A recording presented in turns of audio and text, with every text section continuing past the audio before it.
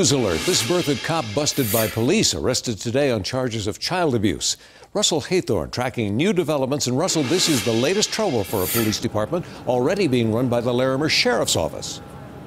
Yeah, Mike, the Larimer County Sheriff's Office had to come in and take over here at the Berthoud PD last week because of the alleged scandal and the alleged abuse by one officer and the chief being accused of covering that up. Today we obtained this 4-page affidavit which details the abuse.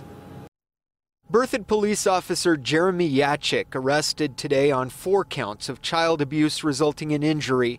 According to this arrest affidavit obtained by 7 News, Yachik punished his then 15-year-old daughter for eating carrots out of the refrigerator by choking her, punching her, and eventually kicking her in the side. On another occasion, Yachik forced his daughter to eat ghost pepper sauce. Ghost peppers are 10 times hotter than habanero peppers and are the world's hottest pepper.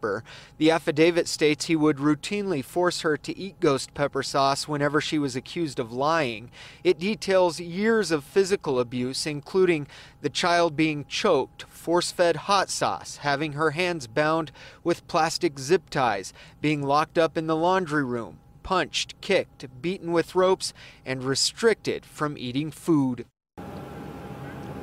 According to the affidavit, Yachik admitted to all of this. The abuse came to light when his ex-fiancée brought a cell phone video forward that apparently contained video of one of the beatings. She first brought it forward here to the Berthoud Police Department. They took no action. She then took it to the Weld County Child Protection Services. They took no action, according to the affidavit. That's when she finally took it to the Loveland Police Department, where Yachik lives, and they're the ones who made the arrest this morning. Live in Berthoud, Russell Haythorn, 7 News.